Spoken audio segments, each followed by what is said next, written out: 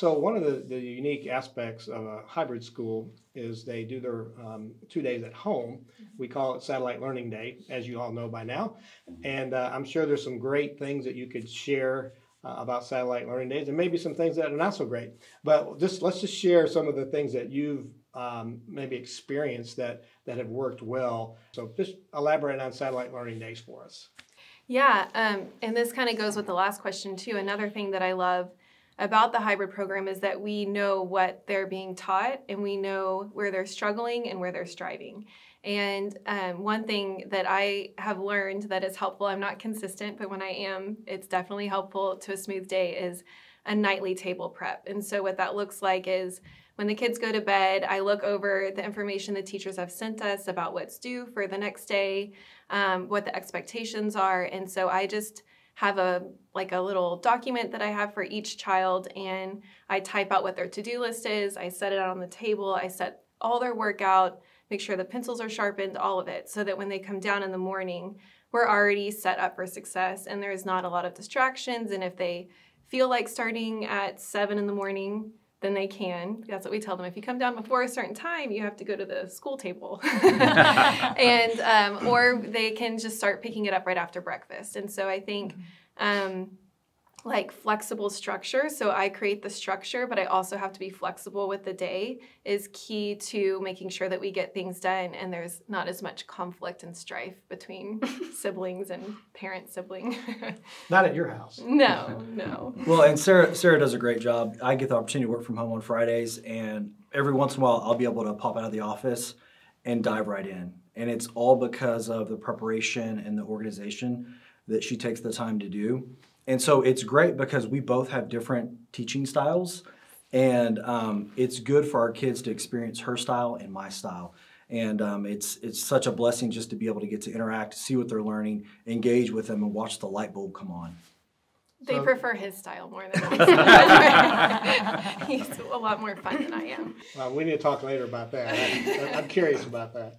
So you get to be a teacher at home, but you're not carrying that full burden. And you have our staff that's instructing them 3 days a week, and they design lessons for you to oversee to make sure that they're doing them properly. So just anyone else, elaborate on how that works. I'm very curious about that. In practice is one thing, but this delivering and making it work over a period of time. How's that working? Elaborate on that. I've seen so many moms in the grades that we're a part of approach this differently. And so I know that for a lot of moms, getting an early start in the day has been really successful for their family. Or for other moms, they might spend more time with one child earlier in the day and then spend more time with the other siblings at different parts in the day so that they're getting some more one-on-one.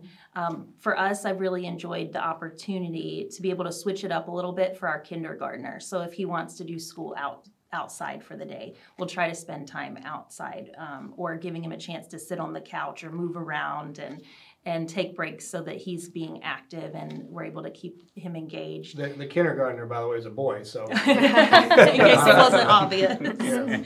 And just to expound on one of the things Sarah said, we love that we're able to see exactly what they're learning about in school and expound on that at home. So one of the things that I try to prioritize on our home days together as a family is just looking for teachable moments in the curriculum, which PCA does such an amazing job of at school. We see you incorporate faith principles into geography and math and science. And I look for opportunities to continue that at home. So recently, when Karis came home with vocabulary words that were focused on equality and freedom and protest, we took time to not just talk about the definitions, but talk about what that means to our family and where does equality come from? God loves all of us equally, and we're all different, and God sees all of us as his children. And what are some things that our family would protest for, and what would a peaceful protest look like? And so I love that we get to have those opportunities on home days, that we know that PCA does a great job of at school, but just being a part of that part of their growth is something that we really valued as a family. Well, I'm very pleased to hear you've taken advantage of the space that you've been given back. And that space you've been given back is it's like on a silver platter. It's like they're in the teaching mode. they just didn't come home from school and they're tired and they want to just play. There's an opportunity there for you to pour into your own values that align with our school values. So we come from a homeschool background, and this is Seth's first year in a school. So this was the perfect transition for a family that went from homeschooling full-time to easing a child into school. I think this was the great program for Seth to have that transition. I think a 5-day program would have been too much on him, just in terms of everything, just emotional overload and everything. It's a great transition for him. And having the 2 days at home, he tries to catch up with his homework the night before, the day of. Like our satellite days are Wednesday and Friday, so he'll try to finish as much as he can on Tuesday night and Thursday night. And then if he has any homework left for the rest of the week, he'll try to catch up on that too. So it's fun to see that, he has space for that. He's kind of created a situation where we can learn about project management, time management. Yes, so for sure. what are some things besides the academic part that maybe this has allowed your family and your child to learn? I just mentioned a couple, just time management. Anything else that they've learned through this opportunity you can think of? So Seth is involved now in choir, honor choir, as well as in theater, right? Again, as Julie said, coming out of a homeschooling environment, those were things that we'd have to go seek out, right? And most likely friends were not necessarily a part of that because he was most likely individualized into those environments.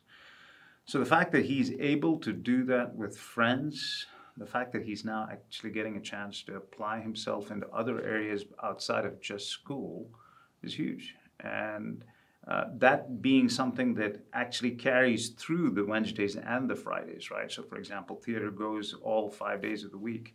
He actually gets to now look forward to doing something on a day that is off. After he's finished studying, he wants to step into theater and kind of go do his theater thing. So it's a unique experience, again, because of the fact that he kind of comes out of a homeschooling background.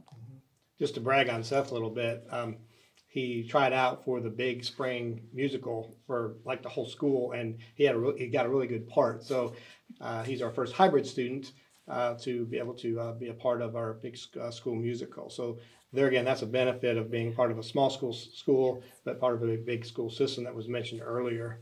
They can take advantage of some of those things that if you were in a small school, you didn't have those.